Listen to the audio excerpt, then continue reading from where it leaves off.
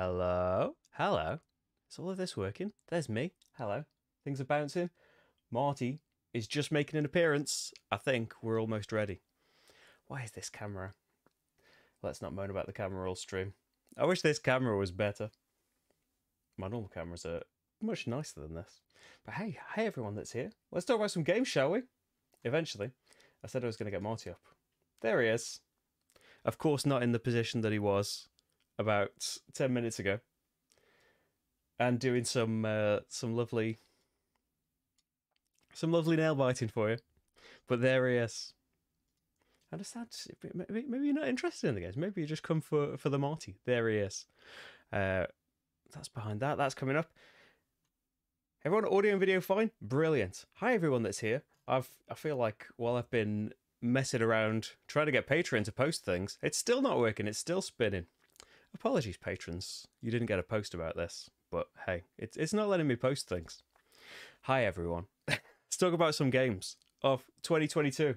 And yeah, as the title in the corner says, I'm going to try and keep it brief. But yeah, I've got to at least mention a lot of games. I've tried to cut all of this down. But hey, I somehow look like a hologram. Oh no.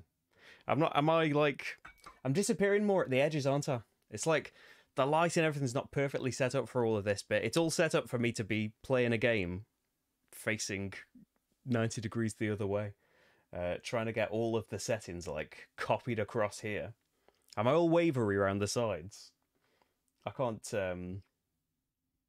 see stuff as clearly. I was supposed to hide all of this browser and everything, wasn't I? Here's the first game I'm going to talk about anyway.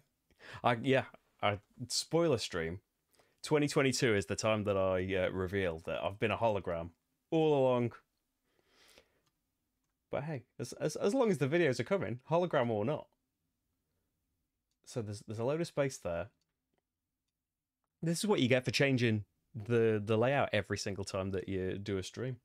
You should keep things the same sometimes. And the microphone is just about visible. Right, I look very 3D.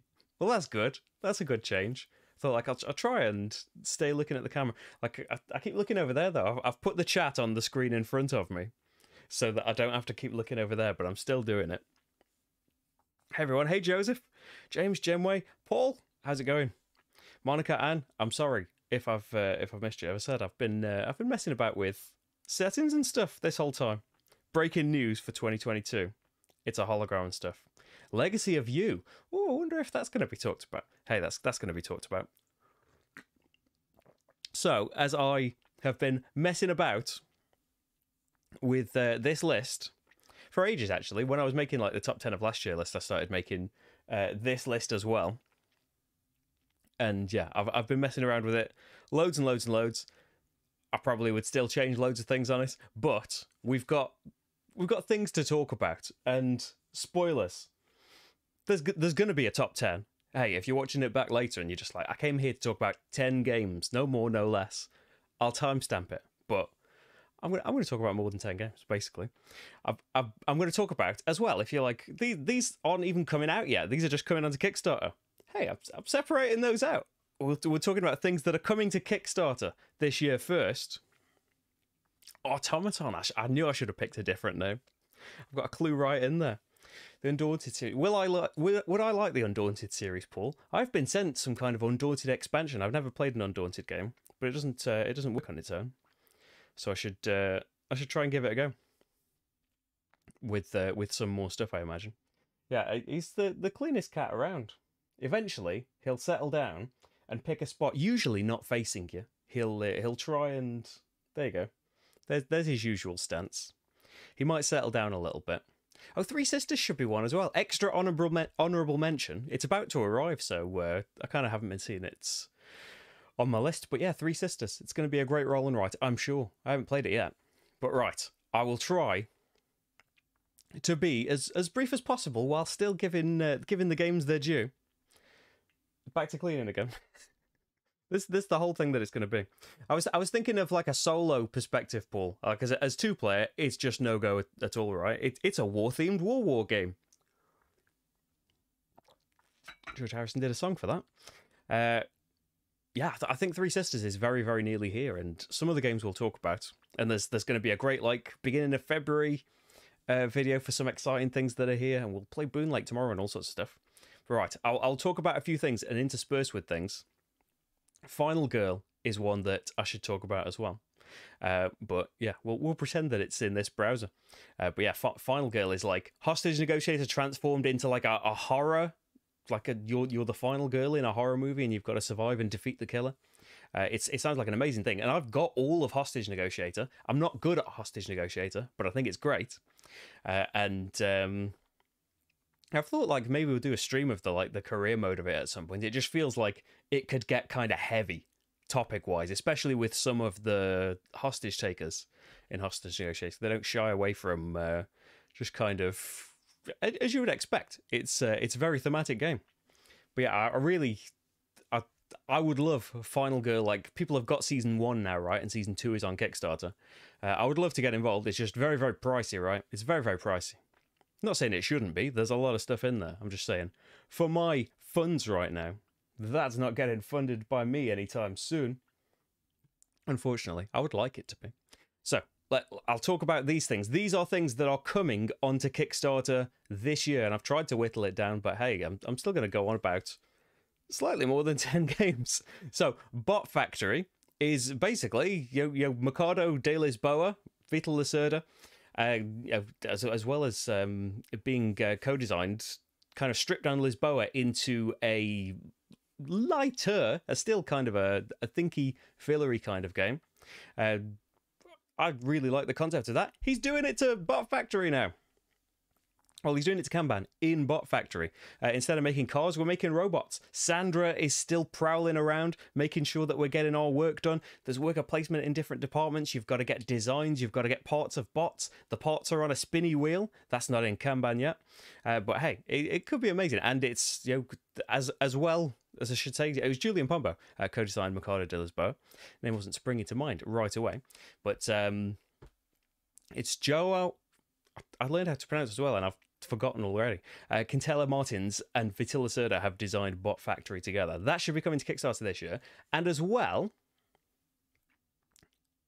Bot Factory's big, meatier than Mercado de Lisboa. See, it's hard to tell, right? Because I've only seen a video of Vital explaining it. And, to Vital, all of Vital's games are... It's simple. You just play a card and do a thing. What's complicated about this? Whereas, yeah, if you're not Vital Lacerda, there's a bit more to them than that.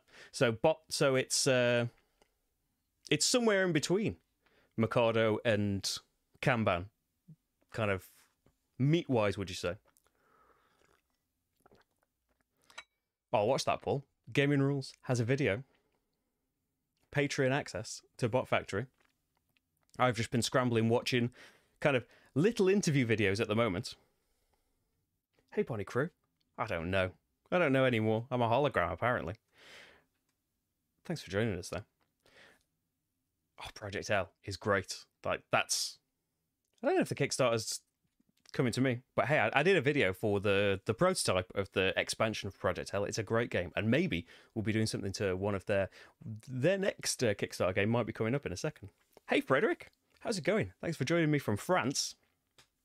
But yes, Bot Factory. And I don't know if it's coming to Kickstarter in 2022. It says 2022 on Board Game Geek, but Vital's next kind of great big game that I think you can playtest if you go and join his Discord is Invention's Evolution of Ideas. If that's coming to Kickstarter in 2022, hey, it's right up on this list. But if it isn't, it'll be on next year's. Why not? What's going on? Osprey are in here? Are you just mentioning Osprey just generally? Yeah, let's talk. There's an Osprey game coming up later on, not a Kickstarter, but hey, Small City Deluxe Edition. Alban Viard makes very complex but kind of evolving game, starting with Town Centre. That's like a 3D city builder. You put blocks in your town and it kind of expands by itself. It's an amazing idea. I still haven't done a video for it after all of these years. It's a fantastic thing. Small City kind of takes that idea of the SimCity thing of putting commercial and residential and industrial in various places, and depending how you have configured these things, they will grow by themselves and evolve. And so Small City came out in, I think, 2016. Alban made the games by himself at that point still. And if you remember, like, Clinic, it used to be in a pizza box, all kind of hand-cut, I think, by Alban. And then since he does Kickstarter projects for his various games, did Clinic Deluxe Edition that I did a Kickstarter video for a prototype. I've since bought a final one that at some point I will get to. It's coming to Kickstarter. I think it's been pushed back to, like, June. But as Clinic got all new art by Ian O'Toole, the magnificent Ian O'Toole, Small City has got magnificent art by Quanchai Moria, who, yeah, just does amazing things. I just think of the copy of the... You know, he's done like 1 million games at this point, but I just think of the amazing work he did on the game. But yeah, it's coming out. It's getting new modules. It's getting all of this stuff. But hey, maybe it'll bring Small City to a wider audience. I played Small City. I got in on the first one where you had to pre-order the ones that he made, and it kind of blew my mind. It's a very heavy game. Yeah, Town Centre is such a cool idea, and I've still never seen anything really like it yet. Hi, Osprey. I'm sorry I missed you. I'll be talking about you again. I'm clearly not keeping up with this small chat window, am I? But yeah, Small City is coming back. They'll have more things available. But I remember we only had a few games with Rach and I, and Rach isn't really a fan of Town Centre either. It is strange to kind of be visualizing in 3D, as Clinic is as well. Clinic takes that 3D building aspect, and rather than things growing by themselves, you've got to connect them all to treat all of the people. So these are still kind of honourable mentions of these Kickstarters. I said it was going to be quick. I'm not, am I? Let's face it. Ceres, this is an honourable mention one because I don't really know much about this. It's Artipia. It's got a cool space theme. It's worker placement. They've got an engineer, an astrophysicist on board for the best possible thematic ties. Don't really know much about it than that. You're mining, you're trading resources and things. I like Artipia. I like space. Hey, maybe this is a good tie-in time to do a new version or a reprint of Among the Stars, because Among the Stars is amazing. But hey, yeah, I've got my eye on Ceres. Ceres? Hey, Ceres. But yes, La Granja, which Paul has just done a video for as well, is on Kickstarter for a deluxe master set. Board and Dice have done this before with Yido, which I haven't got, but Snowdonia. They did an amazing job of the master set of Snowdonia. La Granja was a great meaty Eurogame from, I want to say 2016 as well. 2016 just kind of comes to mind for every year that any game ever came out. But yeah, it was a really cool game with multi-use cards. You had these player boards that had little cutouts in them, and depending on where you placed the card, it would reveal a different section of the card and give you extra barrows or extra resources or extra places to put people. And you had this central market to compete for, which, as I remember, we found a little bit mean. It was similar to the one that's in Luna as well. And we thought that about Luna. I really loved it, apart from this little bit. But hey, it's coming back. It's on Kickstarter right now. It's been deluxeified, great big box. There's a huge version. There's loads of extra modules. One of them is designed by Stefan Feld. Yeah, tons and tons and tons of stuff. If you're into your La Granja, that's on right now. So I think these were the 10 that I was going to talk about before I started opening new tabs. Yeah, let's go. I might be doing videos for some of these things. We'll see. I will be doing a video for Autobahn. Spoilers. Autobahn. So Fabio Lopiano did the fantastic Merv, as well as, I know he's done other things, but in terms of ones that I have played and done videos for on these things, Fabio Lopiano designed Merv. Nestor Mangione designed Masters of Renaissance, co-designed, and co-designed Newton as well. And the upcoming Darwin's Journey. They'll be on another bit of this list. But yes, they are designing a game together. I don't know why in particular, but I really like the idea of building the Autobahn. I don't know why that appeals so much, but it is. It's kind of a pick up and deliver game where we're building the routes, in that we're building the Autobahn and petrol stations and stuff, and delivering resources to the places that we are connecting up. So that the art, Javier Ingolem, he's done the art for many things at this point. He did Tinner's Trail, also recently by Alley Cat Games. It's a beautiful cover. You know, everything else is just prototype stuff. I think the images so far for it, but yeah, I'm a Secret Craftwork fan. Exactly. That's another reason that I'm really into the Autobahn. But yeah, a crunchy, meaty Eurogame. Like we've only got, I'm assuming, it's the publisher submitted weight, and even then, like, you can only get a vague idea of how meaty a game would be from this. But hey, a 3.6 out of 5. That's kind of meaty, right? I don't like. I can't speak to the master set, but I wouldn't say La Granja was that fiddly on the once you had it to the table. The original version, anyway. The boards worked so well. Yeah, I'm sure there's at least another Fabio game that I'm talking about later. I think there's two, actually. You've just mentioned one. But yeah, Alley Cat do great things. And hey, I do great videos about those great things. There'll be one coming up soon when that's on Kickstarter. In alphabetical order, I think. These games, by the way. Deep Rock Galactic, the board game. I said, like, if you're not a fan of the video game that I'm mentioning in a couple of these things, you might not care about these games at all. So Deep Rock Galactic is a cooperative video game. You're dwarf miners. There's different classes. One has got like a zip line that they zip to platforms and stuff on. That's the one I always was. One can drill. One can point things out and kind of launch themselves to things. That's me.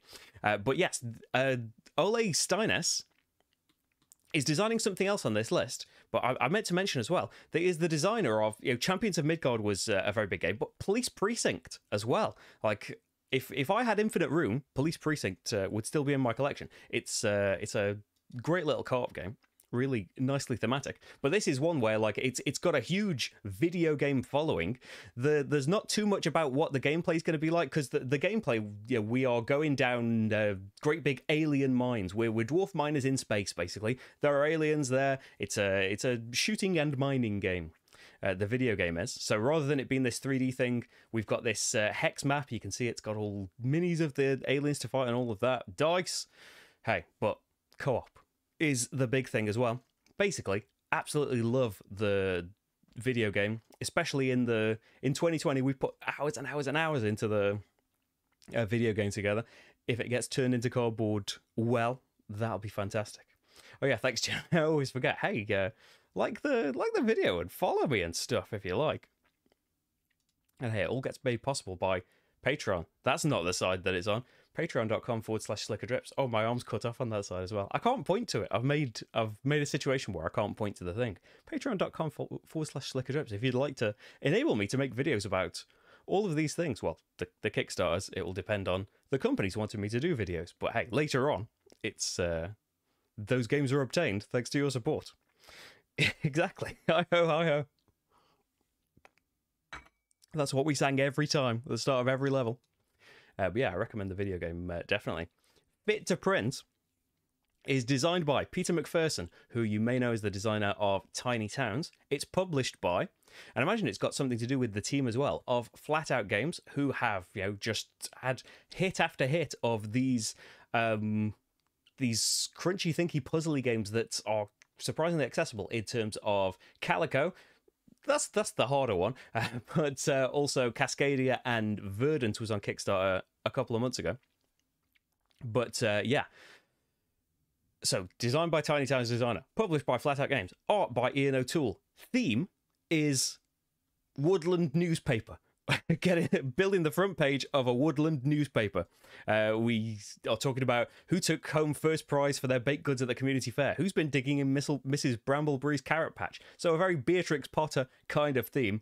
I'm into that. This sounds great. Like, all of those things coming together. Like, I know it says 2023 on it. It's going to be on Kickstarter this year, as far as I know. That all sounds great to me. It all just sounds like tick, tick, tick. Next up, so that's Fit to Print, by the way. Remember, you've said all of these things. So this is what's coming from Boardcubator, who are the publishers, as we were talking about Project L earlier on. I don't know if there's going to be a video of this from me. I hope so. So this is based on a video game as well that I've not played. I have since bought to try and do some research on. So it's a kind of medieval. Oh, I can just read categories now. I know it's like it's a fantasy, sword fighting video game, basically, isn't it? Loads of role playing, exploration, talking to people. This turns it into a cooperative exploration board game. Campaigns, stories, scenarios, app integrated. That is all grand by me. And yeah, based on things like Space Race and Project L, admittedly very, very different games, but yeah, I trust Board Cubator to bring us something great. And yeah, Project L is kind of, you wouldn't expect that that's would be the previous project, but yeah, they did an amazing job on that. Yeah, please consider supporting me on Patreon. It will be amazing. It won't pop right up now. I apologize if I don't say anything. If you do, join up right now, but I'll say something right after, as soon as I look at my phone.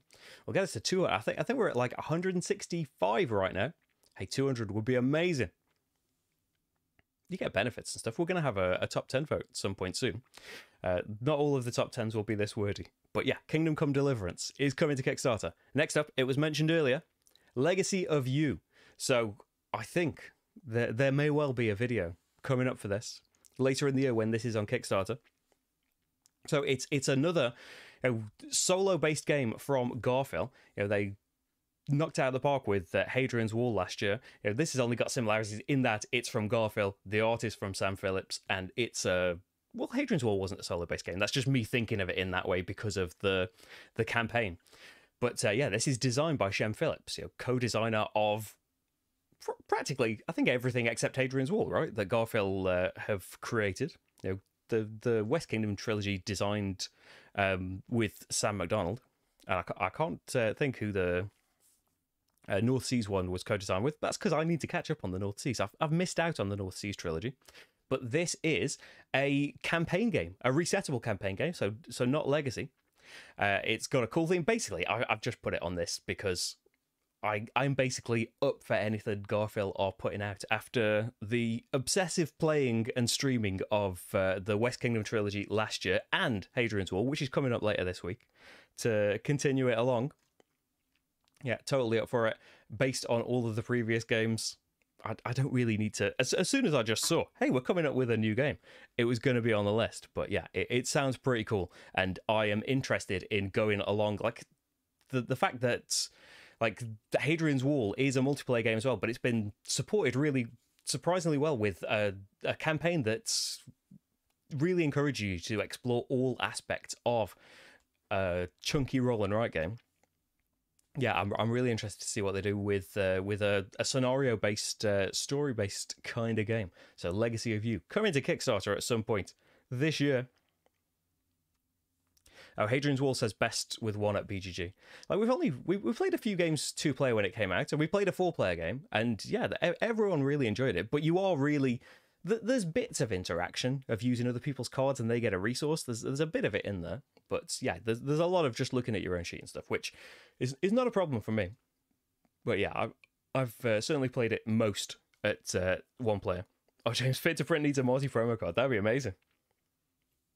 I don't think it's a reprint of... is it a reprint of Penny Press? I think it was a new thing. But hey. I need to look into these things more. But yeah, Hadrian's Wall solo is great. Grab the solo campaign. Not to harp on about 2021 games, but oh, it's a special one. Next up, Rolling Heights. This is from John D. Clare, master of the... see-through cards, the card crafting system that said like Edge of Darkness, that Dead Reckoning, Mystic Vale, the main and first one. But this is a game where we're rolling meeples. Apparently, it's a city building game and a tile laying game where we are going to be building various things, and you roll meeples to see what you are able to do on your turn. Not dice, meeples. Is that enough to? What, just a designer, the art of Quantum Moira again, and the fact that you are rolling meeples enough to get me excited about a game? Yes, apparently so. Definitely. That's what I want. It's got push your luck, it's got bag building and the various meeples that you have got and what they will do. It sounds pretty cool. Like, it's a good tagline for me. Roll your meeples to build a better city. It sounds pretty cool. And I imagine it'll be on Kickstarter at some point soon. Next up, back to the world of video games, but a video game that's a bit more board game adjacent. Slay the Spire. I would encourage you, if you're into your video gaming, it's on pretty much all platforms at this point. Any console, your phones, your tablets. Slay the Spire is a deck building game. Just talking about the video game, it's incredible. You can get lost for countless hours in the various runs. It's a roguelike, so you've got like a randomly generated dungeon of these various rooms you'll go to, different kind of enemies. You've got loads of different classes with individual decks of cards and stuff that you'll get presented a random...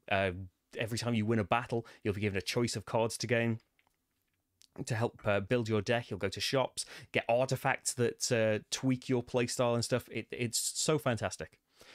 Can't be superlative enough about the video game. So there's not really much information about the board game either. So this is another one that is just kind of, I love the video game so much. I hope this is great. I did see, actually, I can't remember where it was, someone just reporting that they have played it and that it does all of this stuff and it respects the video game so much. And yeah, keep looking forward to it. But as I say, there's not really that much information about it yet. It'll be coming to Kickstarter at some point this year.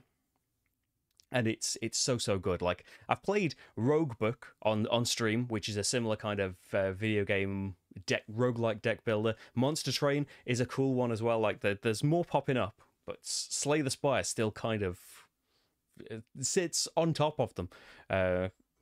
And yeah, I can't wait to see how it kind of, as the king of this digital deck builder world, how does it translate into actual cardboard? Because like the video game aspect of it is doing all sorts of kind of calculations and what to present you with and all sorts of stuff for you. So it'll be cool to see how that translates into a fully cardboard experience. Next up, alphabetically, Tindaya. So this is a kind of like, not a similar gameplay wise, but theme wise, it's kind of Spirit Islandy. You know, we are the native people of this island. There are settlers coming over here. We want to protect the island and preserve the island. There are gods that will be displeased if you try and you've got to feed your people and prosper your particular set of people, but you don't want to take too much from the land, and that will annoy the gods, and their wrath will be felt. The board will change over time. You have this big hex map that will be altered based on what the gods do. There will be like tsunamis and stuff like that. And yeah, you can play it as a competitive game. You can play it with a traitor involved. Yeah, fair enough. But the main attraction, you can play it co-op, and you can play it solo. And that's what I would be looking out for. That's on Kickstarter quite soon, I think. Oh, Paul is doing a video for it very, very, very soon. It sounds cool. So yeah, just Spirit Island. Not only is it a fantastic game, but the theme set it apart as well. So I'm glad that something else is coming along in a similar vein. It's not doing exactly the same kind of theme. But yeah, the gameplay itself sounds very meaty, sounds very different. Really looking forward to it. Tindaya, next up. Not Zendaya, although Taya, that can be the sequel. Unconscious Mind is coming from, I think they're going to be delivering Endless Winter this year, right? Fantasia Games. This is their next game. And just, it's another one that's kind of hooking for the theme, really. The art is lovely. It's Andrew Bosley, it's Vincent Dutrait. But this is a game where I don't know if we play as Freud or we just play as other psychiatrists, but we are basically, it's a worker placement game where we are delving into our patients' unconscious minds and trying to solve their problems. It's a competitive game. There's worker placement. We are playing, as you can see here, we're playing therapeutic technique cards and we send figures to action spaces in Vienna to activate different things in our notebooks, the notes we've taken about our patients and stuff. Yeah, it sounds... It's another one with a completely unique theme that's... hey, Freud had some strange ideas, but hopefully we can help out these patients. But yeah, that sounds really cool to me. I don't think I'm familiar with Lascaz and Yoma and Antonio Zax, but Johnny Pack has been involved with a lot of great games. Lions of Lydia was a great one from last year. But hey, Unconscious Mind. It sounds interesting. we'll go down to Paul's and play Tindaya. I was on Dice Tower's breakfast show. Yeah, it sounds really, really cool. So I believe that to be coming to Kickstarter this year. You're writing... Oh, you were going to be writing the rulebook for it. Well, I hope they get someone. sorting it out. I think Lions of Lydia was like just the base game was very, very gateway, very I don't say basic as like a bad thing, but yeah, it's very stripped down and very easy to explain to people. But with the expansions, like it came with about 8 or 9 expansions in the box, and it said, you know, like it said you can put 4 of these on at a time, which I found out afterwards is just a guide. You can put as many as you like on. I think with at least 4 of those expansions things turn on, I don't want to make out like it turns into a medium or a heavy game, but yeah, as a lighter game with plenty to think about, I really enjoyed Lions of Lydia with some expansions turned on. Hi Jeff. I've forgotten. I've closed the window since I've been playing them. Oh, there's been so many. We're just talking about Kickstarters at the moment. The main chunk will be coming in a minute. But don't worry, you've just missed the upcoming Kickstarters one. And not all of them. Next up, Wayfarers of the South Tigris, and just the South Tigris trilogy in general. Kind of a repeat of earlier. Like, all I know is there's a new trilogy coming from Garfield. As I said, I haven't delved into the North Sea trilogy, but I feel like in the last year at least, I've got pretty kind of obsessive about the West Kingdom trilogy. And yeah, I can't wait to see another one. It's, again, co-designed Shem Phillips and Sam McDonald, who did the West Kingdom trilogy together. I've just noticed there's a tiny Space Marty over here for some reason. I don't know how that's gotten so small. And so just leave it there at this point. I'll turn that off. That's what you get for messing about with all the templates at some point. But yes, Wayfarers of the South Tigris will be coming to Kickstarter this year, I think.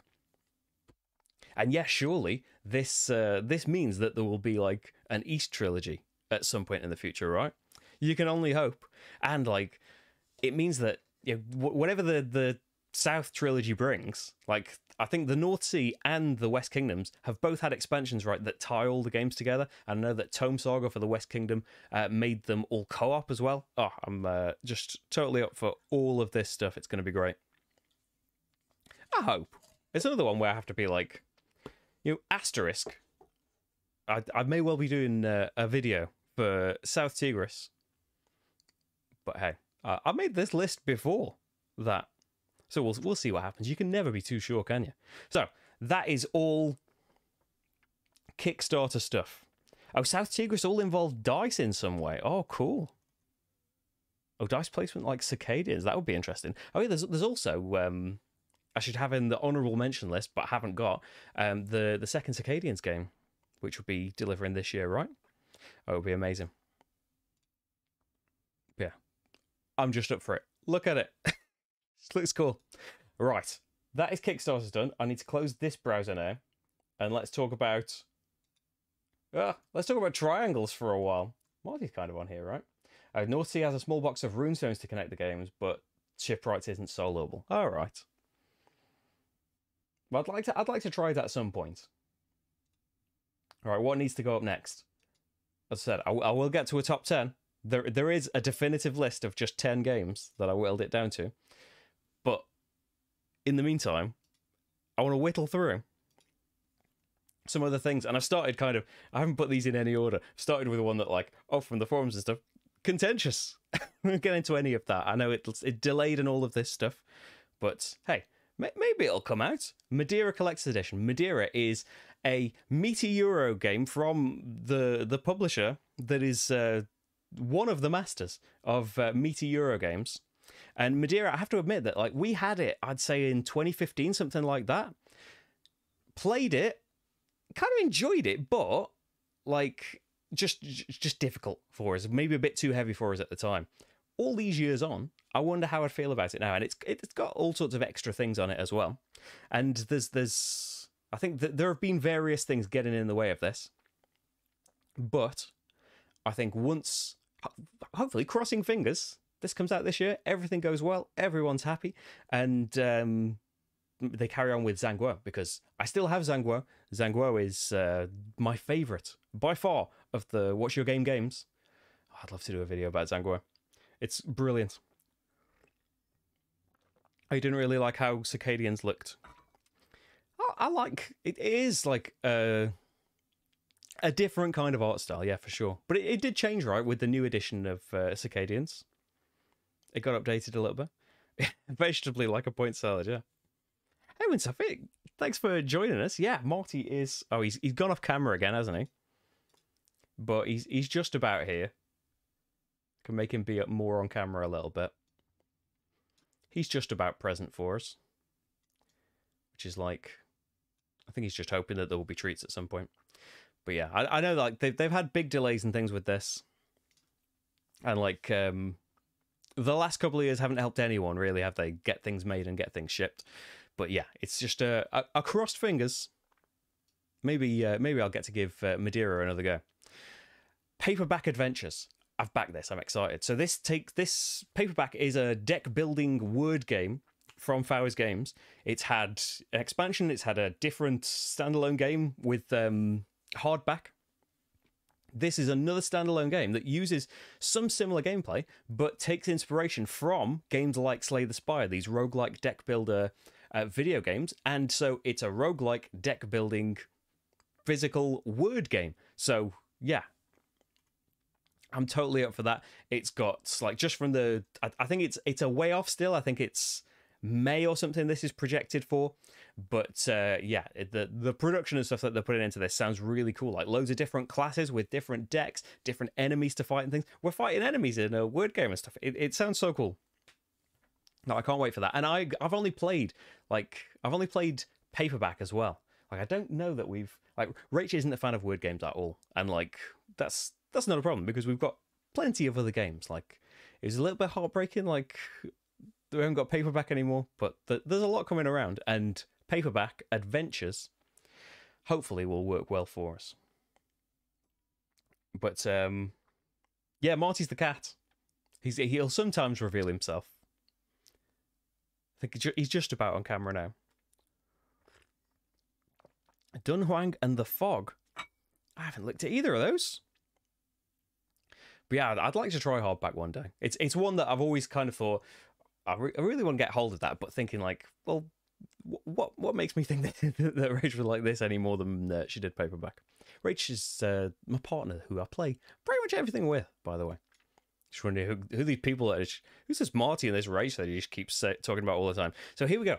The other game. So Ole is designing the Deep Rock Galactic board game that I mentioned earlier. This is a game that did well on Kickstarter last year for AEG. This is it's a bag building game, right? Where we are drawing meeples out, protecting a town. I don't know if there's some kind of tower defense in it. It looks pretty nice. Well, it's AEG, isn't it? It's they've usually got some great production involved. I like the theme of it. I like the look of it. I like bag building games. I'm up for some Meeples and Monsters. That's the kind of speed. I'll do that with every game. That's the kind of speed I want to be with these. Cryptid is an incredible deduction game. It might be the best deduction game. And it's like it's got special 2-player rules. It works for 2 players really well. Cryptid Urban Legends, same designers, same kind of idea, I think, but this is a 2-player only version of Cryptid Urban Legends. I can't wait for this. I don't know much beyond that. I don't know if anything's been revealed beyond that, but I don't need to know anything beyond that.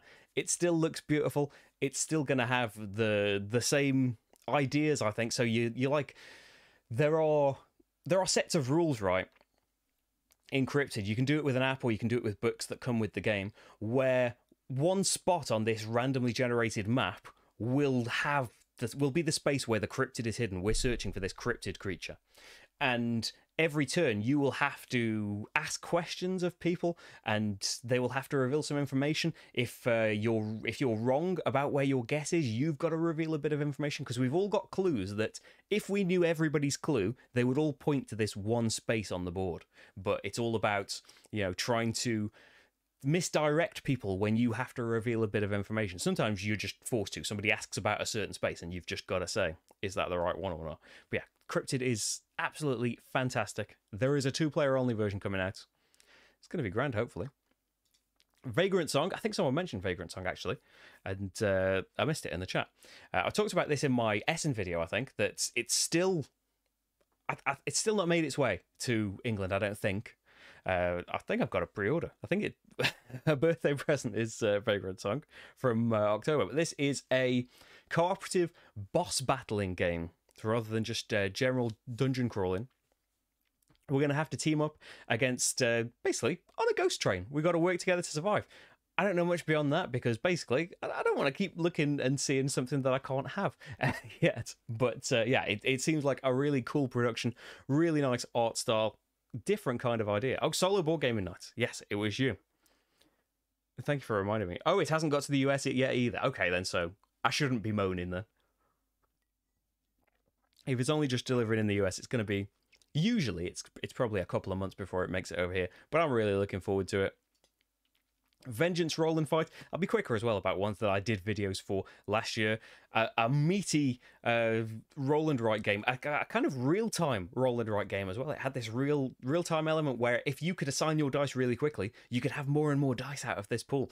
Designed by original Vengeance designer Gordon Kaleha and David Tortsey, designer of everything else, and Gnarly Lovers, their first design together, I think. But yeah, you can see my playthrough for episode 1. I think the first 2 episodes were in a Kickstarter together. Yeah, that's going to be delivering at some point soon. It's great. Vengeance was great. Vengeance Roll and Fight, I think, yeah, I think tops it. Takes that kind of Kill Bill, that roaring rampage of revenge movie theme, and applies a lot of similarities, but just really fast, really snappy. Such a great thing. So I hope I'm not going too quick as well, and I'm mucking up the conversations. But yeah, I think Paperback Adventures. Yeah, I think a lot more has been, from what I could see recently, a lot more development was needed than they planned to. Like they didn't realize how much more time was needed. To perfect all these different classes and a roguelike deck builder and stuff. I suppose, like, I'm not saying the video games don't take development time. I imagine an enormous amount of time goes into thinking up anything for something like Slay the Spire. But at least you've got patching and you've got the video game element of it, handling calculations and statuses and all of that sort of stuff. So making that kind of game in actual physical form, I imagine, is a lot more difficult. But yeah, I'm looking forward to it still.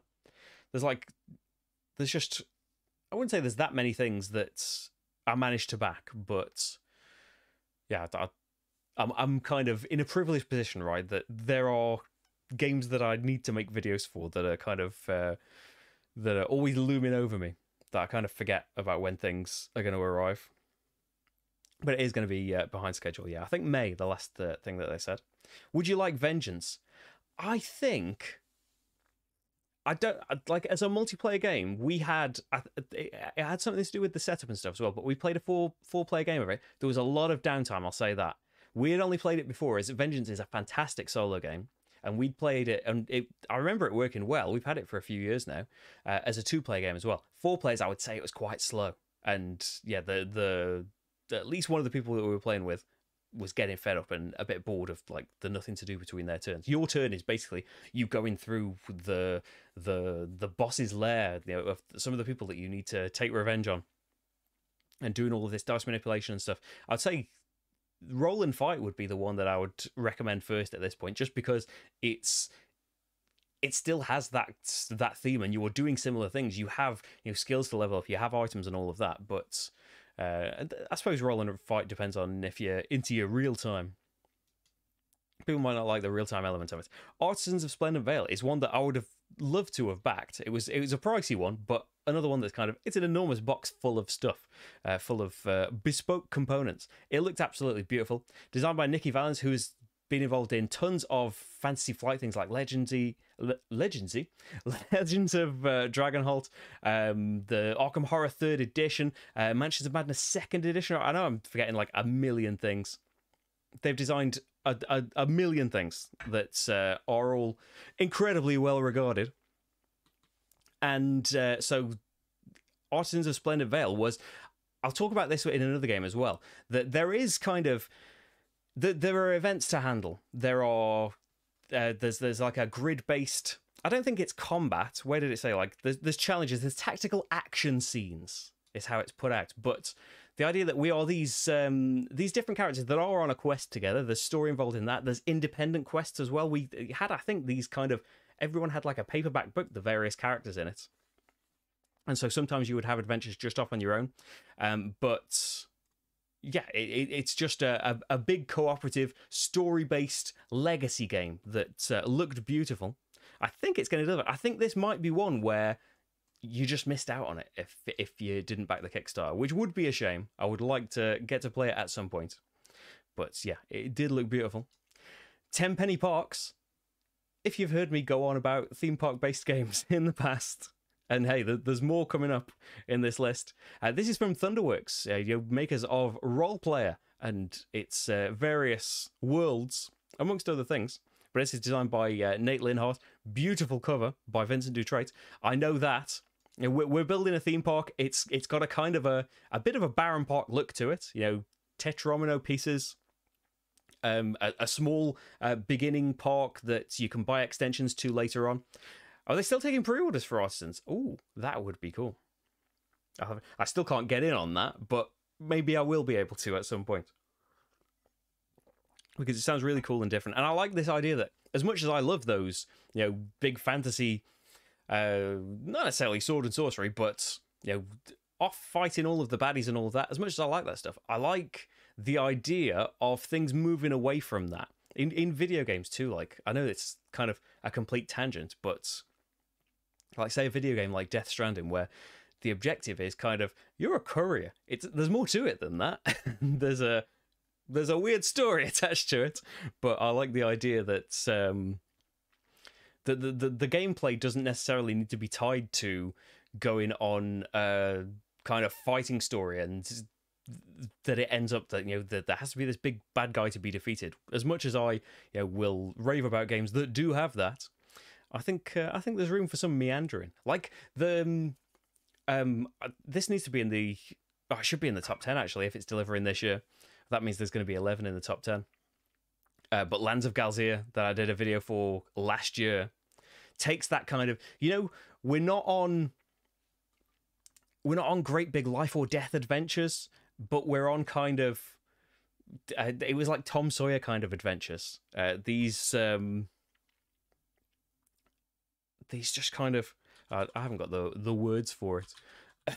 But yeah, rather than you're all saving the world, people have got problems in the places that they live. People have got conflicts to be sorted out. People are tricking other people. This game is Tenpenny Parks by Thunderworks Games. So the other thing I wanted to talk about with the picture is this carousel here spins, and the person whose turn it is defines the prices of all of those cards by spinning that carousel. Again, there's not a lot of information about this, but based off those few things, I went for some Tenpenny Parks. It sounds cool. I trust Thunderworks. That's it's coming straight to retail. This as well. It's not going to Kickstarter, as far as I know. Another one that I did a video for some time ago in the past. Planet Unknown. It is a polyomino game where we take polyominoes from. If we just dip into someone's pictures of the game in play, is it called a Lazy Susan? I don't know if there's another name for it than that. But yeah, you are taking tiles from this central space based on where you are sitting. You're covering things and getting tanks. You've got goals to reach for. I really, really enjoyed the prototype and the little thing that I did on it. But yeah, keep an eye out for Planet Unknown. It'll be, I think it's another one that's hit COVID-related delays, I think, but it'll be on its way very soon. Death Stranding is a bizarre game. I absolutely love it, but yeah, strange. It doesn't even begin to describe how strange it is. Oh, thanks for joining us, Bonnie Crew. Hope you have a good meeting, and nice to meet you. It's £118, but you can. Oh, they've got a UK site as well. Oh well, that is all a plus, because especially the way things go around here, it's going to be worrying getting things delivered here in terms of like shipping charges, but VAT charges and all sorts of stuff. But yeah, hopefully that's coming this year. What are we talking about next? Zapotec. So here we go. Fabio Lopiano of Merv, and other things I don't want to just say that as if he's just designed one game, but I haven't played Ragusa, Kali Mala. I know they're well regarded as well, but yeah, I've just played Merv. and it was great. But yeah, Zapotec. Are they starting a line of Z games? It's Board and Dice. I trust them with this. This seems to be a little. Well, it's medium, isn't it? 2.6, maybe a little on the lighter side. I'm up for them with Eurogames, though. I'm going to be playing Tabanusi at some point soon. I've got that behind me. I know Origins First Builders is a lighter game as well, but yeah, that'll be coming up. Board and Dice know what they're doing. Fabio Lupiano, well, he knew what he was doing with Murph, and I trust that he knows what he's doing outside of that. Yeah, I'm looking forward to some Zapotec, which I think is coming very soon, right? Or people have got it already. Like, you don't have to look very far for that. Next up, another one that I did a video for, Beyond the Rift, Petition's Mouth card game. Love Petition's Mouth. It's a Euro-y dungeon crawler. It's a dungeon crawler with rondels and stuff. I did a video for that way back when, but this kind of continues the story on, and with a different designer, turns it into a card-based game. You can check my playthrough out for it, but it does it incredibly well. And yeah, I'm looking forward to playing it more. I just had the prototype and like the first few adventures for it, but it has a whole story and stuff going on. Yeah, Board and Dice seem to have brought out a load of games all in one go, haven't they? And there's founders of Teotihuacan and stuff. Like, I had to try and cut the list down a little bit. I know it doesn't seem like I did, but I genuinely did. I just want to mention everything. Drop Drive. I did a video about this that you can watch. Basically, you might have heard of Dungeon Drop. It's Dungeon Drop in space. There are different seasons as well. We had these lovely zigzaggy. I don't know if you can really see it in people's pictures, but here we go at the bottom here. These zigzaggy rulers that snap together, and they show you how high you need to drop your ship from when it's doing a warp speed action. You can drop it somewhere else on the board, but you know depending on your ship's stats, you might have to drop it from higher up, and so it's got less accuracy than that. But you also lay it down, and that's how far you can move. You kind of zigzag it over these various cubes, and that's how you pick them up and visit the planets and stuff. Oh, it's so good. I mean, Dungeon Drop is great in its own right, but the stuff they added for this, the pirate ships, the visiting the planets, trying to... I've seen a few videos for Drop Drive. I think it was a Kickstarter, definitely, but maybe it's delivering quickly. And I realised from looking back on lists and stuff that the concept of time for me ends up a bit blurry. It's, yeah, things that I think I filmed yesterday, I was like, oh, I did a video for Drop Drive in, like, is it August or something like that? Which seems strange. I swear it was about 3 weeks ago. But yeah, it may well be delivering. But Drop Drive, check it out. And I did a playthrough for the prototype anyway. Darwin's Journey. So again, we are on Nestor Mangione, who and Simone Ligiani, who together co-designed Newton and the Masters of Renaissance Lorenzo card game. This is one that I've late pledged for.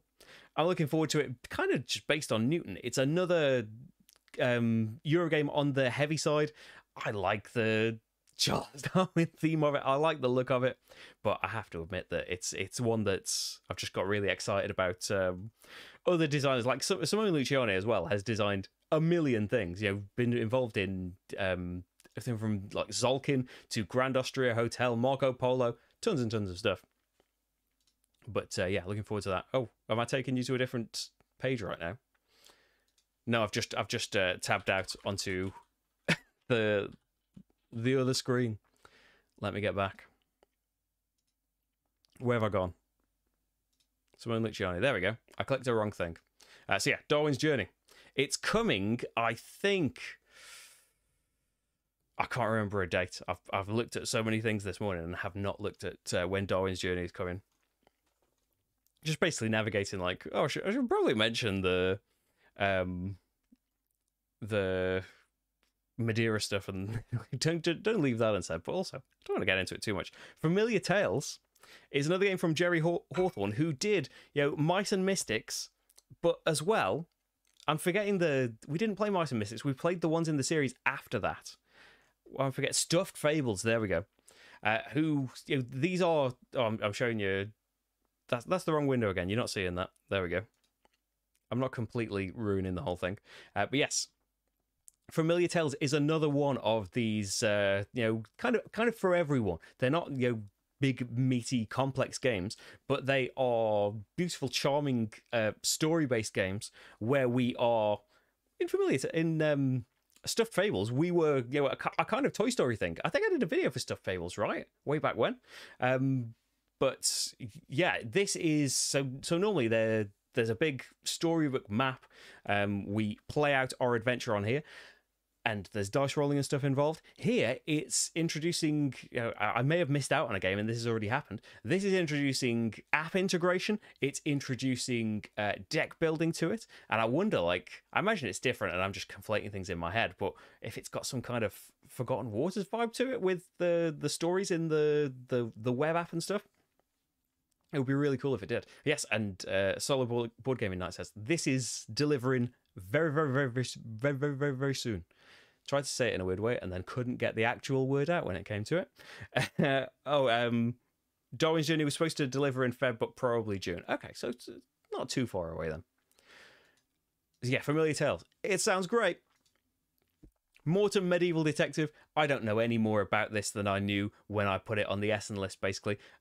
When things have got kind of deduction and detective game in there, I'm into it. I'm into the idea of what a medieval detective is. As far as I know, it hasn't made its way over here yet, though, so I'm just going to have to wonder for now. They need to make some kind of Columbo board game, right? Return to Dark Tower. I don't know if it's just before my time, or maybe it wasn't a thing. Maybe it was more a thing just in America. The 80s electronic Dark Tower game. This is, restoration games bring back and revitalize. They restore these classic board games. And Isaac Childress, father of Gloomhaven, amongst many others, of course, has been brought in to make a sequel, make a reimagining of this Dark Tower game. I think it is kind of an electronic. There's this great big electronic tower that's kind of acts as a dice tower and stuff. I know that it's kind of a. I think I've just seen people talking about the competitive game of it. That it's a bit of a daft laugh, but there's a cooperative game built into it as well. Like, I have no kind of concept of what is actually involved beyond pictures and little clips of what that original Dark Tower game is. I think people that backed it on Kickstarter are getting it right. It's being delivered now. I've seen people playing it. But yeah, it's definitely not out that I have it. So I'm anticipating it. Is Dark Tower already out? Where you are, Joseph? It may well be. Madeira again. Talk about that again. Dead Reckoning is another card crafting game from John D. Clare. Pirate themed. Ian O'Toole doing lovely art for it. I'm into the card crafting. I'm not really into the fighting each other, the messing with each other that Dead Reckoning seemed to have, which, it's a pirate themed game. It makes sense. But I remember rumblings, and it does say here 1 to 4 players. I remember rumblings at the time that it was getting a solo mode put into it. That's what I would be going for, because I don't feel like it's aiming for a 4X kind of piratey game. So conflict absolutely suits it. Don't get me wrong. But yeah, I would be into the solo, if anything, with that. UK copies not due until March at least. Well, that's not too far. Eternal Palace, we're Bob Ross in it. There's some worker placements. There's a really cool element of building up these paintings out of all of these little cardboard bits. I did a playthrough for this. I did an overview for it, actually. I tell a lie. But yeah, my overview will give you a hopefully succinct way of here. Hey, I'm not on these 3 videos. There I am, just popping up there. Yeah, check out my overview from it. It's really cool. And as well, you can check out my playthroughs for Siege of Valeria, Tower Defense, solo only entry into the Valeria universe. It's so great. And Dice Kingdoms of Valeria. Hey, it's Card Kingdoms of Valeria turned into a roll and write game. Also works fantastically well. They were on Kickstarter quite soon. Quite recently, I should say, rather than quite soon. UK copies of Dark Tower in March, at least. Will EOS Island of Angels? I'm not sure. What does EOS stand for? I don't think so. Maybe, but let me know. What is it? Maybe it's an abbreviation that isn't clicking in my head, and it will be coming up. And I'll be baffled. Dungeons, Dice and Danger. Roll and write from You know, father of Magic the Gathering, Richard Garfield. He is father of Magic the Gathering, right? I don't know why I question everything that I say. Of course he is. But yeah, new small box game from Alia. Roll and Write. All you really have to say is Roll and Write, and I'm interested. But hey, got all of these things. Oh, it's not an abbreviation. I am just foolish. I don't think I've seen that, no. Oh no, I haven't seen this. It's on the list right now. So drafting nautical exploration game. Oh, an exciting engine builder game for 2 to 5 players. Includes some worker placements, asymmetric crew. Demons will attack the ships and crews. Yeah, if we're not attacking each other, I'm down with that. Sounds pretty cool. I have not seen that before, but yeah, I would be up for that. You know, just from a cursory look at the summary page, the top 10's coming. I promise. We got to mention these games. My City, fantastic legacy game from, like, was it 2020 or 2019 even that came out. Starts out a really, really simple polyomino game. It's Reiner Knizia. And it's getting translated into a roll and write form with a shorter campaign. But hey, roll and writes are great. My City was great. It'll be great. John Company, not my kind of game at all. I don't think, you know, in terms of the multiplayer, in terms of being aggressive with each other. But this is kind of on here because I know that Ricky Royal, father of solo games, say everyone's the father of something, is doing the solo mode for it. And from what briefly I've seen on Twitter, it sounds really cool. I don't know if I should just try and get hold of it just for that. Maybe it still wouldn't be a game for me, but it's on my radar just because of that. Recent addition to the honourable mentions, and tempting to just shoehorn straight into the top 10. Detective is a great series, you know, Detective, a modern crime board game from Portal Games. Fantastic series. I think we've played every iteration. We're kind of in the middle of Vienna Connection. But yeah, it works fantastically well. Hey, what if it was Batman? Brilliant. So, you know, what if we're in the world of Batman, but rather than doing the kind of minis games and that kind of stuff that's been done of Batman, what if we focus on his investigations? Perfect. I'm so into it. I don't know that, like, I admit that it's, like, there's probably a catchphrase I'm missing. I see Everybody Lies and just think of House more than Batman. But hey, regardless, I'm up for some Batman detecting. My Small City, yeah. They can get confusing with Small City and stuff. The Spill. We're cleaning up oil spills. I like the theme. There's this kind of great big plastic tower that's dropping the dice, and it's like kind of reverse tower defense or something like that. It sounds really cool. You know, it's me consciously trying to speed up a little bit now. There's only 2 more. And finally, just kind of dungeon crawly games that have caught my wry eye this week. Aeon Trespass Odyssey.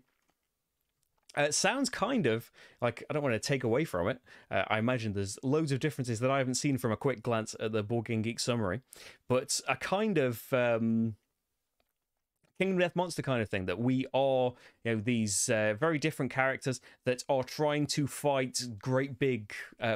It's a boss battler, basically. It sounds and looks very, very cool. It is a great big, you know, minis game with a lot going on in it, but it's one that's caught my eye. Trying to always keep Marty properly on camera. You always pack the spill, but then your apartment thing happened. You can have loads more room now for it, aren't you? And also, Bardsong is from Steamforged Games. I think it's coming out fairly soon. I think. But hey, we're trying to inspire the bard songs. I would like to be playing just as a bard, and just if everyone else is battling and you're there just playing a song about it. Buffing people, of course.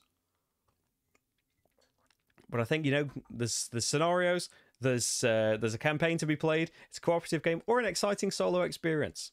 Yeah, I'll find out more about it at some point. I think it's coming really soon, right? Yeah. Oh, you're saying it. Yeah, I'm pretty sure this is, if you backed it, it's about to be ready, I think. But first you need the money for the apartment, then you can get, yes, definitely do it in that order. You're right. So, hopefully, I haven't rattled through those things too much.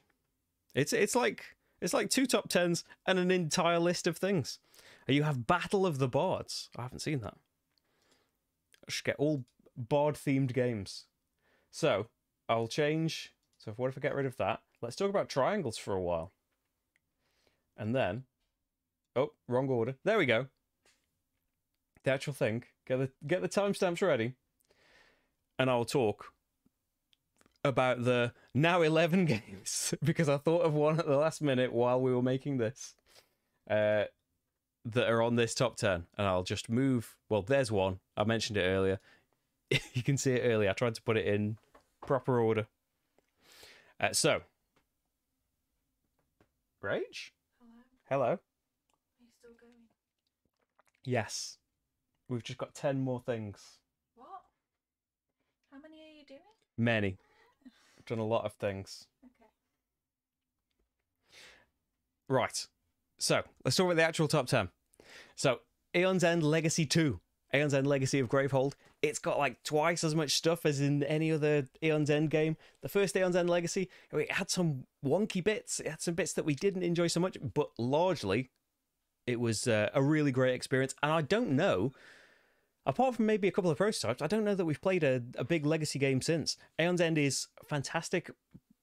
Probably the best kind of co-op deck builder around. Now I'm going to be offending a game I've really talked up, aren't I? But yeah, it's one of the best deck builders, one of the best co-op games, and now it's getting, it's just arrived, by the way. It's downstairs. We haven't looked at it.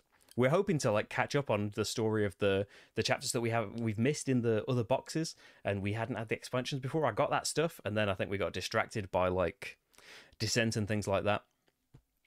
But it's here now. And at some point soon, like I wish I'll be able to buy one, I think, at some point when it comes into shops. But I wish I'd got a reset pack, because it's got 2 main branches, I think, right from the start that you can choose. But also, like, we could have done a playthrough of it, and then I could do a playthrough here of, I don't know about the whole thing, but hey, yeah, I'm in love with Aeon's End, and I'm happy. Long may it reign. Yeah, I imagine more stuff's coming. Because yeah, we're talking in the Discord about like they don't want to do a storage solution until they have sorted out, they don't want to do a storage solution and then release more stuff. So they want to do that at the end of it. But not that I have any inside info on this, but I presume they're going to just keep bringing stuff out for it, because it seems like, as I said, I haven't delved into all of the last 2 boxes, but they seemingly have an unending supply of ideas for Aeon's End. Jeff, would Legacy of Gravehold be good if you never had any experience with previous Aeon's End? I don't know. I know that the original Legacy did start you off, even simpler than normal Aeon's End, because depending on which box you get, it can be difficult. Even the first game of Aeon's End in some of they're all standalone expansions, whichever one you get. But some of like the first games can be pretty tricky. Whereas the original Legacy started you off right from scratch. You made these new characters, and they were even more basic than standard breach mages in the other boxes. I don't know if Legacy of Gravehold starts you out in that way, because it is continuing a story, right? So Legacy might be a good one to start with, because although there's thematic stuff and everything in the original Aeon's End and War Eternal, the first Legacy box is where this kind of ongoing story starts. So there is a story that goes all the way through the Legacy game, and then the ones that have come out since, New Age and Outcasts and their various expansions, have continued the story that started there. So you could start with New Age or the Outcasts, and it will catch you up on the story you've missed. But yeah, I think Legacy 1 is a perfect starting point. But yes, Aeon's End, love it, love it, love it. It's coming very, very soon. It's delivering to Kickstarter backers now, so I would imagine it's not too far away from retail. And I think like you can get the Kickstarter. There's no Kickstarter exclusive stuff. There's like a free expansion to Kickstarter backers that you can then buy later if you'd like it. Dice Theme Park, I raved about last year, about 9 months ago, and I don't know if I forgot at the time. Hi, Rach. Hello. Thank you. So it is, following on from kind of a bit of the look and a bit of the theme of the fantastic Dice Hospital from a few years ago, taking it into theme park territory, as I mentioned with Tenpenny Park earlier. All you have to do is set your game in a theme park, and I'm into it. But this happens to be, I'd love just from the prototype that we had, I loved it even more than Dice Hospital. It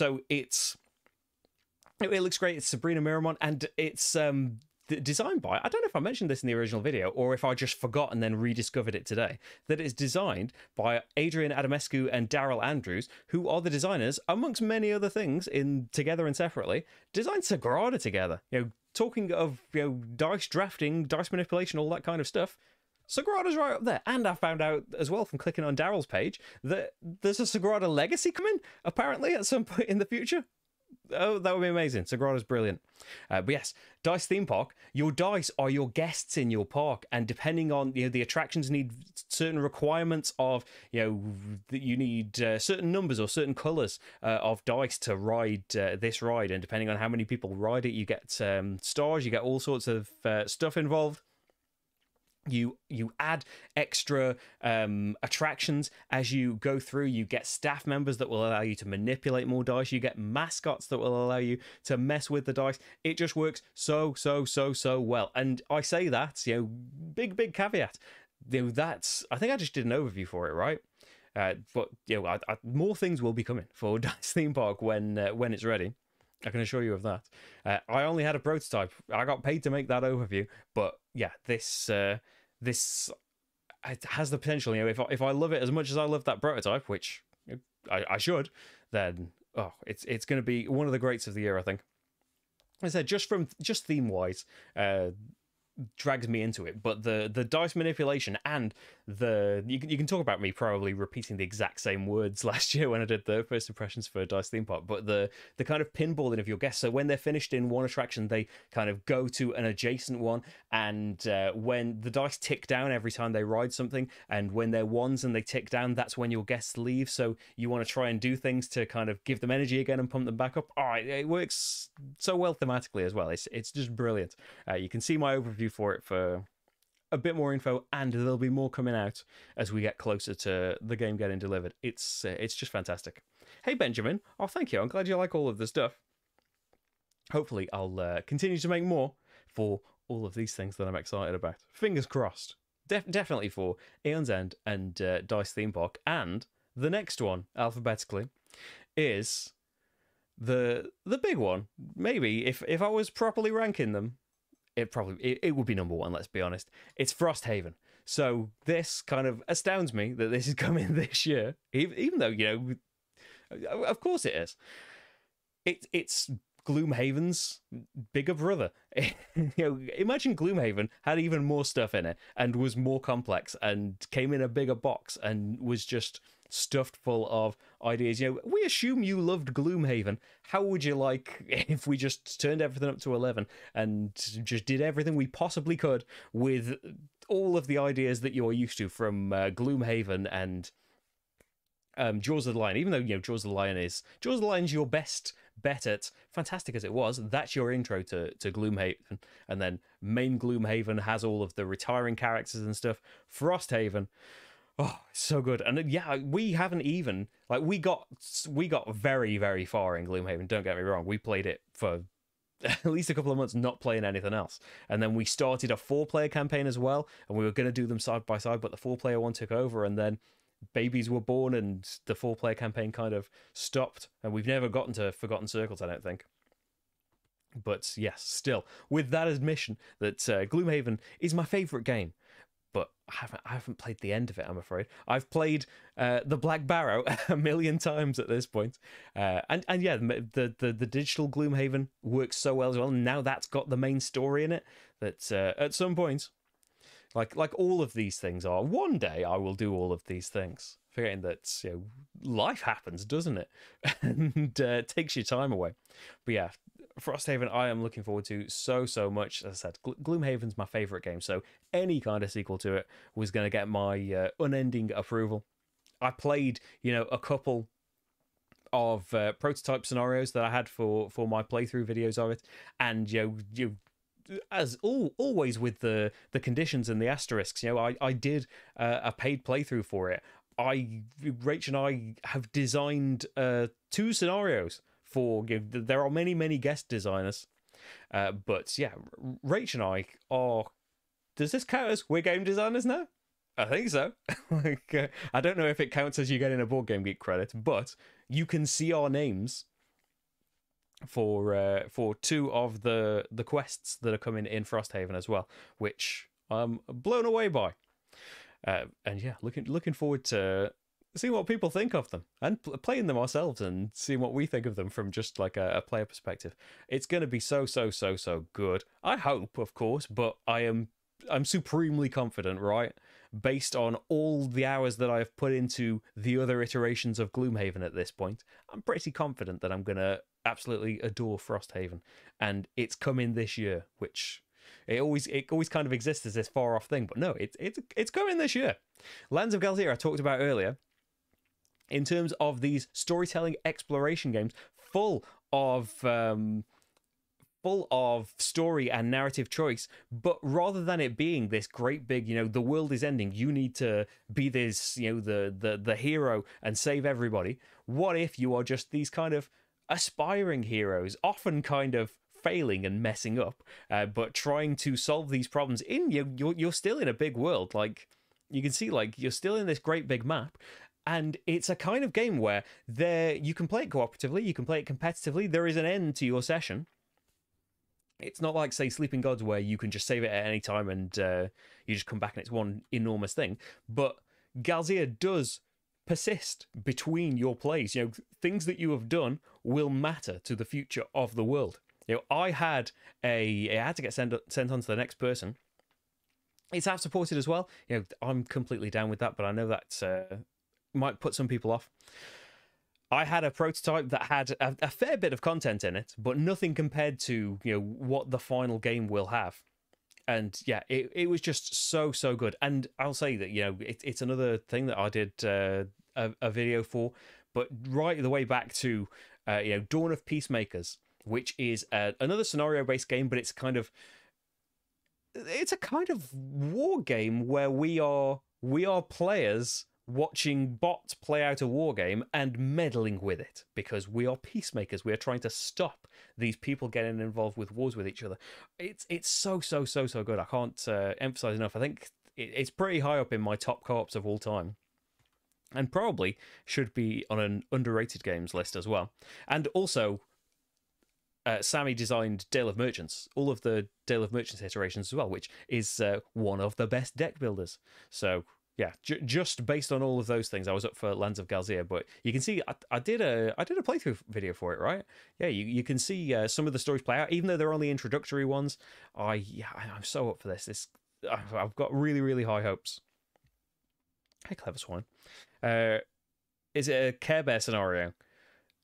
Well, we're cooperating in all of the things, but I'm not going to reveal anything about the scenario. But yeah, it's got some things I'm really looking forward to people seeing. Yeah, everything's got to be a surprise, right? But yeah, it's Rach. Like, I'm really glad that Rach did it with me, because, you know, she kind of toned down the weirder aspects of it and made it, like, what she did to it made it into a scenario that you could imagine in a game, rather than some of the silly things that I was doing. You need that balance, right? Oh, Chris, you back Galzir after the video. Oh, thanks. I'm glad. Well, I'm sure Snowdale thanks you. But yeah, I'm glad that you enjoyed it and liked the look of the game. And I hope for both of us that the final thing turns out well. On a kind of similar track, Mythwind is a game that I imagine this will be kind of late in the year, because it doesn't seem like it was very long since this was on Kickstarter. This is one that I've group pledged, so I've backed in a way. This is a cooperative game full of, you know, I don't want to say classes, but different roles that we can play, different kinds of workers that all have a completely different way of playing. So for one player, it's a roll and write game. For one player, it's a polyomino game. I don't know about difference. So one player might be action selection. One is doing deck building. One is doing worker placement. It sounds so ambitious, this game. So this is another one that, like, if they can pull this off, this is going to be amazing. But it is one where I think the concern of people that I was kind of excited by this, but I did see some concerns that, like, what is the kind of how do you see the victory in this game? Where is the kind of end point? It is a kind of it's a city building game. I don't know that it's like I don't think it's a big like story game, but we are trying to, we're trying to progress our characters. We are trying to create a world around us. It sounds, so ambitious and such an interesting idea. It's one where I had to. I need to see this for myself because it sounds so different, and as I said, so they've got such lofty goals that if they can pull this off, I just love the idea. No matter what else was around it, I love the idea that it's why I've never played it, but Merchant's Cove is similar, right? Where the different players are playing completely different kinds of games. We've all got a kind of communal board where you're trying to ship things, right, in Merchant's Cove. But everyone's actual player boards have got completely different mechanics on them, and that's what really excites me about Mythwind as well. That I can be playing a deck building game while you're playing a polyomino game, and it's the same game, and it works together somehow, and we're making some kind of story together. It sounds so cool. I'm really up for it. Now, another one that I kind of learned about much too late, but I know people are really excited for this that had backed it. This is Oathsworn Into the Deepwood. Another kind of, I don't want to say it's not dungeon crawly, but a kind of it's a sprawling map, tons of different characters and abilities. All the characters have got their own cards that behave in very different ways. We're going on big grand adventures and having fights, progressing our characters. It's got a cool sounding push your luck dice combat system, right? Yeah, exploding dice where you can decide between hitting harder and potentially missing. It's got like Euro style elements put into it as well, which I really like as well. Oh, Verdant should be in the honourable mentions for sure. I don't know why I haven't put that in there. Yeah, you can check out my video for Verdant. It's one that, if I was allowed to just make top 10s infinitely big, all of those honourable mentions will be on there. I'm so excited for all of those things. I'm going in alphabetical order.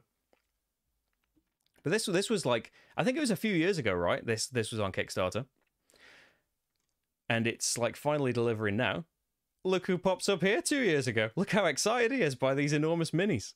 So it's another one that, like, I don't know, for all of my kind of Euro-iness, and depending on which day you catch me on, being put off by dice and that kind of stuff, Dungeon Crawl kind of turned that around for me. Especially like, I want for co-op in a lot of its forms, and we had a great time with Descent, which does have more dice manipulation than Descent used to have in it.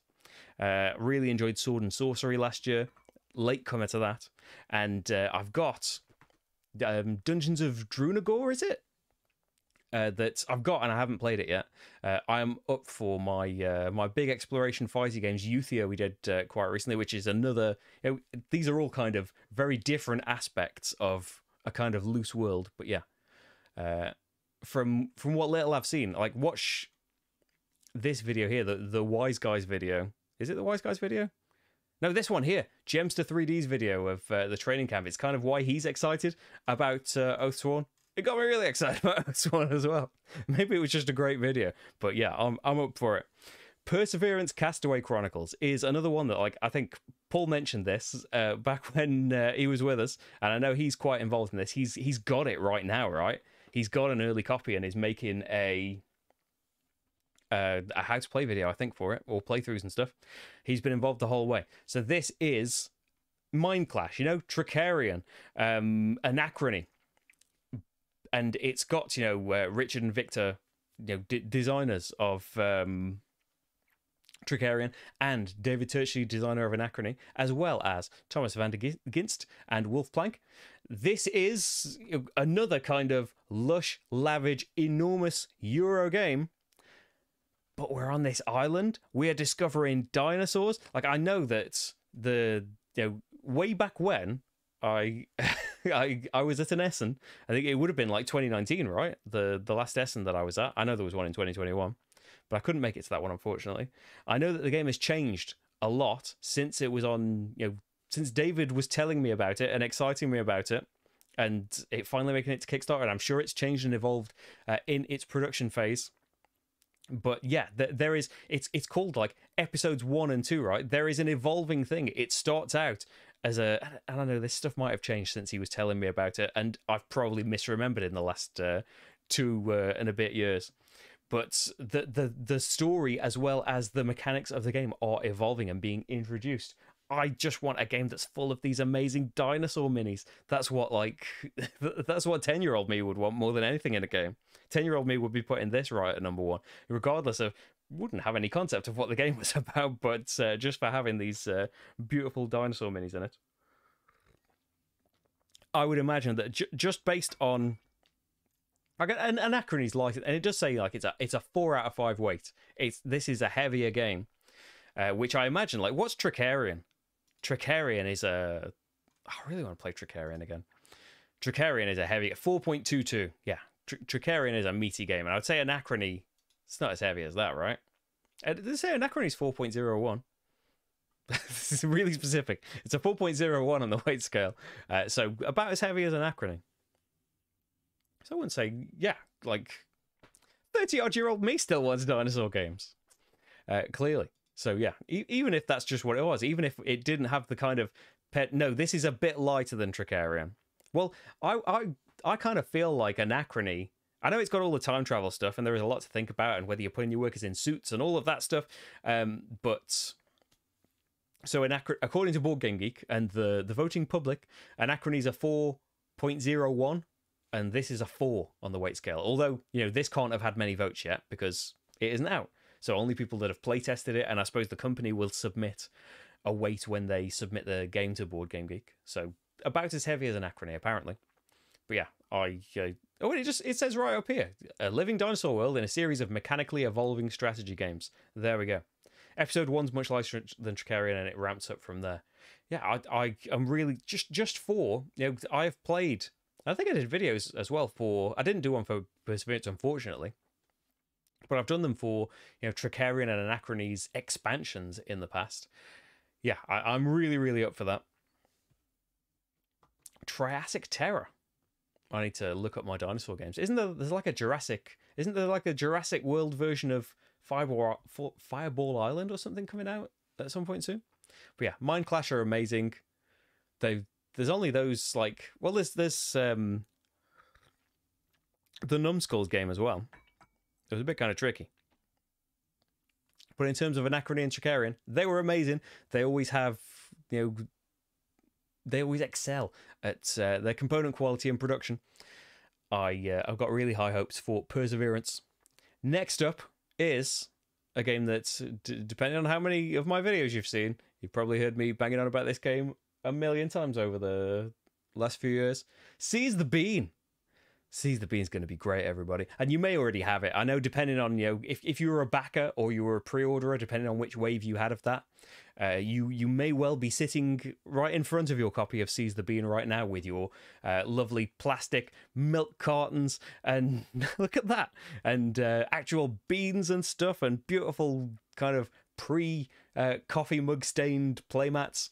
This is a deck building game with a difference. Your decks in this game are your customers. You are running coffee shops, and throughout the game you will, so if we look at if there's just like a picture of just a player board over here, you can see like the player board at the bottom down here, that you can pick any of these actions. You will gain cards throughout the game that get put next to these actions, so that an action that might just get you a milk at the start of the game will now get you a milk and some beans and a scoop of this and some of these other resources, and it will compound and expand. Or you might want to get new customers that want certain things. You're all kind of, you want to get actions that will give you the resources you need to satisfy the customers that you have gained, and the bonuses from those customers will combo in beautiful ways.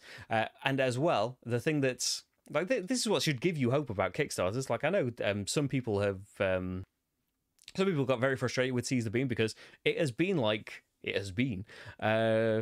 4 years, I think. I did a video for it when it was originally on Kickstarter.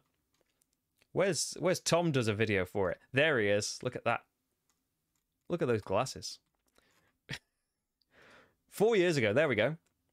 You can see my my original playthrough of that prototype way back when. Shaky cam, blue cloth. What's going on here? As far as I know, like for all intents and purposes, a copy will be on its way to me at some point. But I think given the delays and them wanting to be completely thorough about things, they want to make sure absolutely everybody who backed it and was involved in the Kickstarter gets their copies first before before media and other people get one sent to it. I'm in the game as well. This is, I think, apart from we're in Frosthaven because we designed that scenario, but I'm a card in the game as well as like Sheriff Marty is on my shirt as well because it's back in the Sheriff Marty days. So this took what I was trying to say. This took a while to come out. As I say, it's been some years, but part of that is because they crammed so many expansions and optional things into this game, and play tested it all, had all these various translations involved all at once, and it's I can only speak from an outside perspective, but it's difficult getting things made and getting all of this stuff sorted out. Never mind with current complexities adding onto it. But yeah, it's out there in the world now. Copies will, I think we're not far off, right? Just being able to order it and shops having it. I think, hopefully we're not very far off from me having it, because there's also a solo mode with tons of difficulty levels, as well as all the various modules and stuff that can be combined together. A beautiful production, so much packed in there, and just with the prototype that I had 4 years ago, the memory still lingers of how much we loved Seize the Bean, and I can't cheerlead enough from it. It's not shaky cam, it's too much coffee cam. Exactly. That's the excuse for all of those days. Hey Muhab, Nightmare Cathedral by Board and Dice. I believe I have missed that. Let's segue. Have I spelled it wrong? It doesn't seem to be coming up. Has it just been announced or something and I've missed the news story on it? I can't see it coming up in the Board Game Geek search.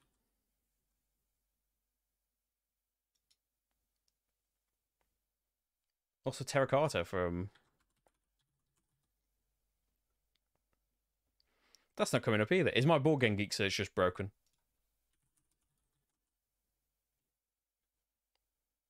I don't know. We'll look at these things. Oh, Terracotta Army. I haven't seen that at all. Maybe there's a newsletter I'm missing out on. Area influence. You represent talented craftsmen and artists laboring to build the wondrous assembly of statues. Collect resources. Oh, it sounds cool. Oh, it's not on Board Game Geek. There's just been a Facebook announcement. Okay. Yeah, I need to check that out then. We'll do another one with another 100 games. There's a load of games that I could still talk about here. Here I'm cheating, and these are one entry, right? This is in the S's. This is Steffenfeld City Collection, which is another one that's been on a bit of a journey, hasn't it? Like, this was one where, I can't remember which one. I was going to do a video for one of these, and the prototype just wasn't ready in time. So I still don't know what's been changed about this game. So Amsterdam is a re-implementation of the fantastic, the incredible Macau, one of Steffenfeld's best games, long out of print. When I got a copy, I'd say in about 2015, so I was late to the party myself. It had been long out of print when I managed to get a hold of a copy. I think I have a Dutch copy that was like, had a battered box and was like the last copy left in a shop that I pasted up, enjoyed many sessions of Macau. it's getting made available again by Queen Games. They're getting the games are getting rebalanced, adding some new extra things to them. So they've got some differences. It's not just going to be Macau; it's Amsterdam, as you can see. It says right there. But yeah, I'm really excited to see what they have done to it, and it will be fantastic that people can get their hands on Macau again. And equally true for Hamburg, which re-implements Bruges, another game that has been... I mean, that's been long out of print, right? I was really, really lucky to get hold of a copy of Bruges in English. I think German copies were a lot more plentiful, but it is a very text-heavy game. A lot of, it's a great multi-use card game, Bruges. I did a video for it, actually. And we were lucky that back when we had our local game store, they had a copy of the Bruges expansion for years that just nobody had bought because they couldn't get hold of the base game. So we managed to get that as well. And oh, it was so good. I think this implements all of that stuff together. So this brings... It's another one. Oh, it's rebalanced Bruges and brought all of this new stuff together. Bruges it's got a little bit of a mean streak. Well, more than a little bit. A lot more than Macau had. But yeah. You can kind of choose to play it without. I don't know if Hamburg has lessened that or kept it just as it was. But yeah, there'll be some differences. They have been delayed, yes. I feel like it was a while ago where we were going to do the videos for those things. And I think there's like... This city collection is going to have new games in it as well as re-implementations, which are going to be coming at some point. You can play Macau on Yukata. Oh, cool. Yeah, Marrakesh is one of the brand new ones, right? Because I could be like, I feel like these ones will be delivered this year, right? But there are new entries to the city collection that are also getting on there. Oh yeah, Marrakesh and New York City. They're both new. Oh, New York City is Rialto. Oh, right. So Rialto, I remember, like, it had like a 2-player variant. It's one that we didn't have for very long. I remember Rach really not enjoying Rialto, but I also don't remember that much about it anymore because of that. Did it have like a 2-player variant? I remember white cubes and stuff. I know that's not much to go on, right? Oh, it's that game with the white cubes. Yeah, but it'd be cool to try that again. I haven't got as strong or fond memories of Rialto as I had Macau and, well, the last game spoiled for you. But yeah, I'm looking forward to it. I still have Macau. I did still have Bruges. Honestly, I kind of, when we were moving house and I just had to cut down the games, just had no choice, had to, and kind of knowing that the new edition was coming out, I did sell Bruges. But I kept Macau. Because yeah, out of everything, as fantastic as Bruges is, it's got that mean streak in it that I would prefer not to be in it. But hey, finally, here we go. All this time later, how long does it take me to talk about 10 games? Weather Machine. I did a video for... I did 2, actually. I did a playthrough for the 2-player mode, Little Glass Marty, and I did a digital playthrough for the prototype of the solo mode by David Torzi. Did a fantastic one for Kanban EV, and now he has done one for Weather Machine. Does a great job of replicating the normal player. But yeah, just as I was saying with if the next one, Inventors, comes to Kickstarter this year, I'm always up for a big, heavy Vital Lacerda game. They do, like, especially on Mars, kind of tests the limits of my brain power and goes beyond them. But yeah, Weather Machine was just right at that kind of top end of I don't know what I'm doing to suddenly seeing the light and everything just works out beautifully. Again, lovely, lavish deluxe production. It had to get sent on, but I had a prototype that's pretty much what the final thing would look like with the beautiful wooden pieces and dual layered boards and things. You know, fantastic art and design by Ian O'Toole, as always. You know, all of these things back to the reprint of Vinos, back to the Gallerist. Everyone has just been absolutely fantastic. And yeah, just any of these big box meaty Vital Lacerda games, right for me. This is up there, though. I would say, like, it's surely not as heavy as On Mars, right? Although on Mars, his expansion as well should be delivering this year. I didn't touch on expansions in this, but yeah, on Mars' carp expansion kind of spreads out some of that weight. Yeah, on Mars, 4.6. Like on Mars, I'm pretty sure is by far the heaviest game that I still have, and the new solo mode for on Mars as well is more manageable, I think. What do I say? Like the Gallerist is an easy one. Lisboa, I kind of think of as heavy. 4.57 for Lisboa. Oh right. Well, this is all people voting and stuff for it, isn't it? And everyone's got a kind of different perspective on things. But the Gallerist is, I would say, yeah, the Gallerist.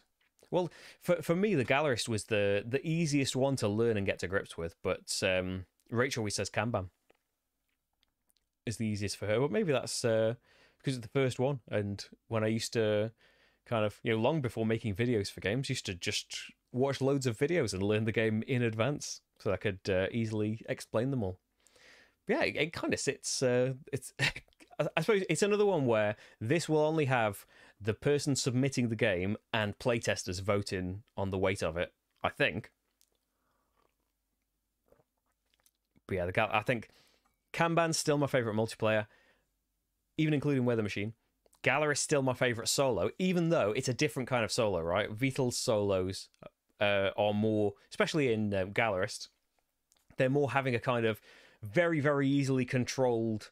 It's not even a bot. It's just there is a Lacerda meeple in the Galarist that will move clockwise one space every turn, so you can see where it's going and what it's going to do and plan around the game accordingly. But you need to meet goals, and you need to meet goals against the bots as well. It's just that David Torzi's solo modes are all about trying to replicate the feel, the experience of playing against players in the multiplayer game.